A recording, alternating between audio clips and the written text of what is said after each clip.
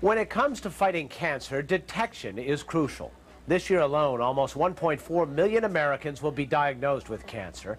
But with better detection methods on the way, the chances of survival are getting better all the time. Dr. John Viator of the University of Missouri, Columbia, says by listening to the noise some cancer cells make, we may be able to catch and treat it sooner. We have found melanoma cells using this laser-induced ultrasound.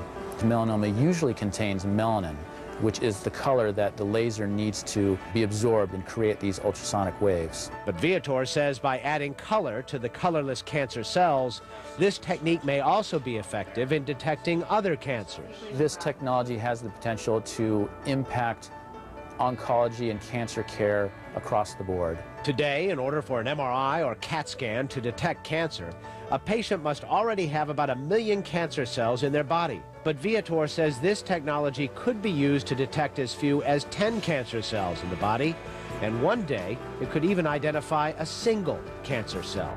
It takes away the waiting game. I want to know right now, am I still clear?